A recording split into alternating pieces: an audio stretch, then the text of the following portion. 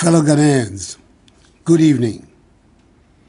I came into your homes on 17th January to give an account of our COVID-19 situation, a situation which, per available data at the time, was not good. To this end, I appeal to you, my fellow Ghanaians, to help contain the spread of the virus by respecting the protocols government had put in place. The hope was that we would begin to see an improvement in our case count as a result. 2 weeks on from that address, the situation is even worse. As of Friday, 29th January, 64 more people have sadly died over the last 2 weeks, bringing the total number of confirmed deaths to 416. Our hospitalization rates are increasing, with the number of critically ill and severely ill persons now at 172. Our hospitals have become full, and we have had to reactivate our isolation centers. Our average daily rates of infection now stand at 700, compared to 200 2 weeks ago. The total number of active cases has more than doubled, from a little over 1,900 2 weeks ago to 5,358 currently. When I delivered update number 22, 13 out of the 16 regions had recorded active cases. Today, all 16 regions have active cases.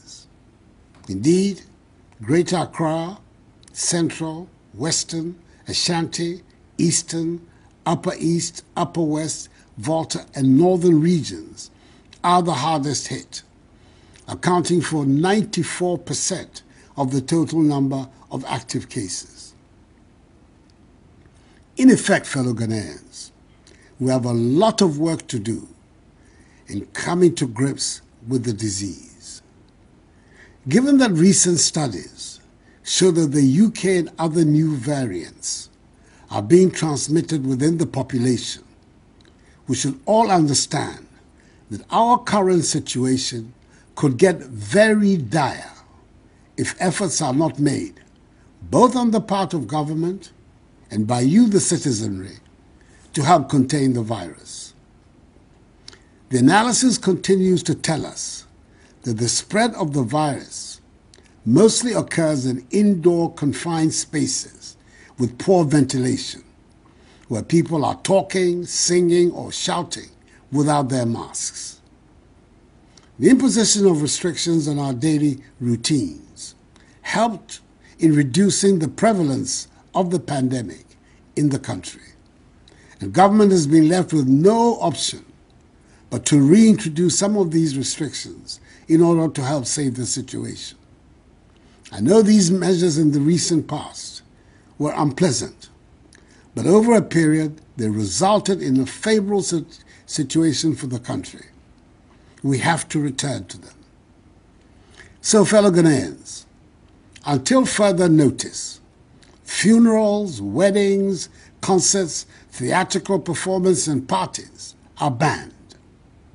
Private burials with no more than 25 people can take place, with the enforcement of the social distancing, hygiene, and mask-wearing protocols. Beaches, nightclubs, cinemas, and pubs continue to be shut. Our borders by land and sea remain closed. All workplaces, public and private, must employ a shift system for workers, in addition to the use of virtual platforms for business or work. Conferences and workshops can take place with all the appropriate protocols. However, I encourage the use of virtual platforms for such engagements. Restaurants should provide takeaway services and should, as much as possible, avoid seated services. The National Sports Authority and the Ghana Football Association should ensure compliance with a 25% capacity rule in our stadia, with spectators respecting the social distancing rule and wearing of masks. To the revered leaders of our religious organizations, that is our churches and mosques, I entreat you to enforce to the letter the protocols relating to attendance, i.e. the 2-hour duration, 1 meter social distancing, mask wearing, use of sanitizers, and the presence of Veronica buckets, liquid soaps, and rolls of tissue paper. I note that since the reopening of our schools 2 weeks ago, we've witnessed only few reports of cases among students. I appeal to school authorities and teachers to enforce the guidelines provided by the Ghana Education Service, and I urge the Ghana Health Service to continue their surveillance at the schools so we can contain any reported cases. As we step up public education and enforcement of the protocols and public gatherings, let me also state that regulatory agencies will undertake random checks to ensure conformity with these rules, and the security services will be tasked to enforce them. You do not have to be arrested by the police before you wear your mask. Your workplace should not be closed for non-conformity with the protocols. If there's no urgent reason for you to be outside, please stay at home. Each one of us can help to contain the spread if we continue to practice the measures of social distancing, washing our hands with soap under running water, refraining from shaking hands, and wearing our masks whenever we leave our homes. These measures must be respected by all. I urge you, my fellow Ghanaians, to continue to pay attention to your health, improve your fitness levels, and eat our local foods that boost your immunity. Should you at any time feel unwell or exhibit the most common symptoms of COVID-19, such as fever, dry cough, tiredness, please report to the nearest health facility and get tested. COVID-19 tests are free for all Ghanaians at public health institutions. If a Ghanaian citizen returns a positive result, the cost of care at isolation and treatment centers will be borne by government. At the 58th Summit of the Authority of ECOWAS Heads of State and Government, held virtually, it was agreed that the cost of the COVID test for inbound ECOWAS nationals be pegged at $50 United States dollars at the Kotoka International Airport. The cost of the test for non-ECOWAS nationals still remains $150 United States dollars. ECOWAS nationals and travelers who test positive will bear the cost of the mandatory isolation and treatment.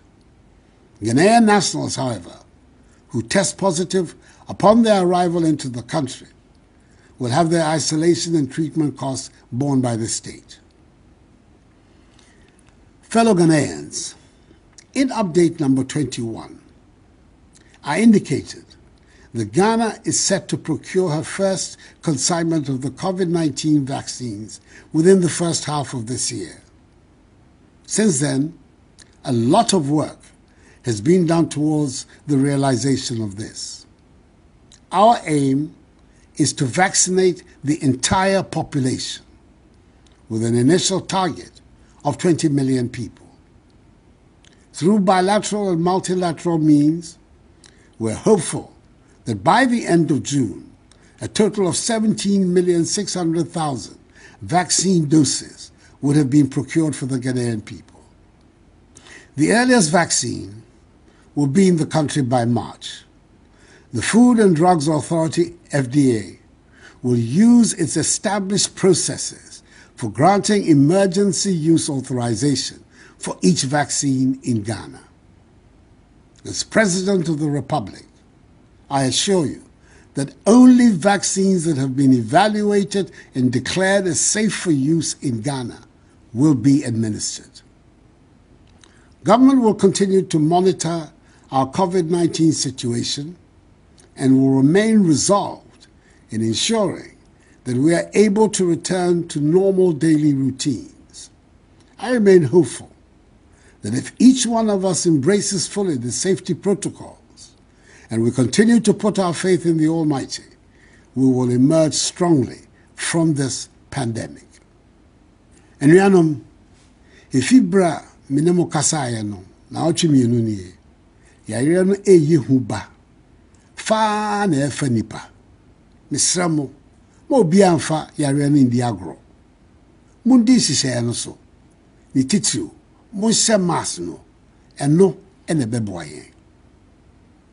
Nyemi me, oti enyone, mi kenya wie. Hela efe gbeye.